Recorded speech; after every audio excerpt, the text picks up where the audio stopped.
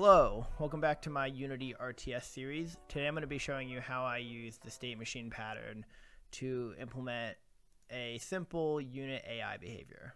So let's jump right into it.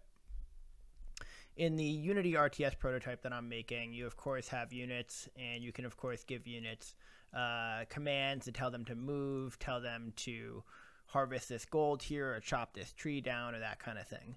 Later on in this prototype, I'll hope that I'll be able to add combat and things like that, but for right now I was worrying about being able to harvest materials. So the way I approached this was I first looked into a package called Visual State Machine.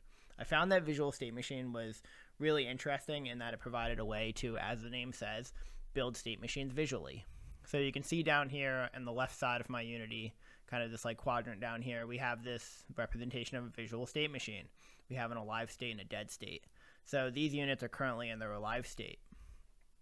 Now we'll see that over here on the right side in the hierarchy menu, we also have kind of a bunch of objects that represent our state machine. So we have a machine object, and then we have a peasant machine, and the peasant machine has states. One of those states is the alive state. Now you can see when I clicked on the alive state, the preview down here actually updated.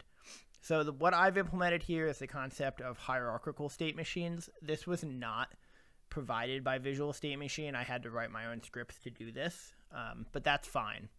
So we can see here now that I've selected the alive state and our state machine updated, we can see that the alive state has a couple different states to it: idle, moving, and interacting. So I've got this unit selected, and if I click on this OR here, we can see that he moved to interacting. And you can see that the interacting state is now active. Also, you'll see here in the console that I'm logging all of the state transitions and events that are firing within this machine. So if we go back to the hierarchy and we expand the states game object, we can also see that the interacting state, when I click on it, it also updates the Visual State Machine kind of preview down here. So what I'm demonstrating to you is how, as I said before, I implemented hierarchical state machines. So we have a peasant machine, which has alive and dead. We have an alive state machine, which has idle, moving, and interacting. And then when we click on interacting state, this machine has its own distinct nodes. It's got moving to node, harvesting, returning to depot, reach depot, moving to node, etc.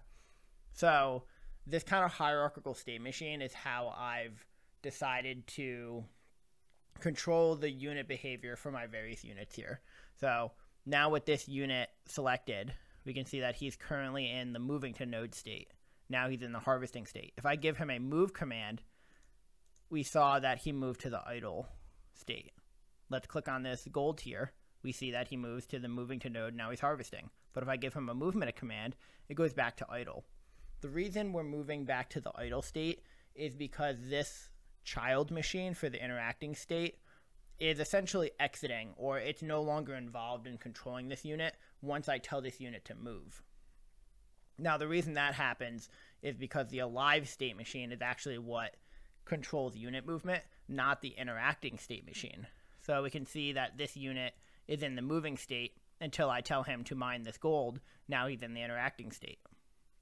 So that's a very brief introduction to state machines and how I used them in my prototype. If you found this interesting and you'd like me to go into more detail, maybe to go through the code or something like that, feel free to leave a comment, give a thumbs up, reach out to me on Twitter, whatever you want to do. But let me know and I can go into more detail.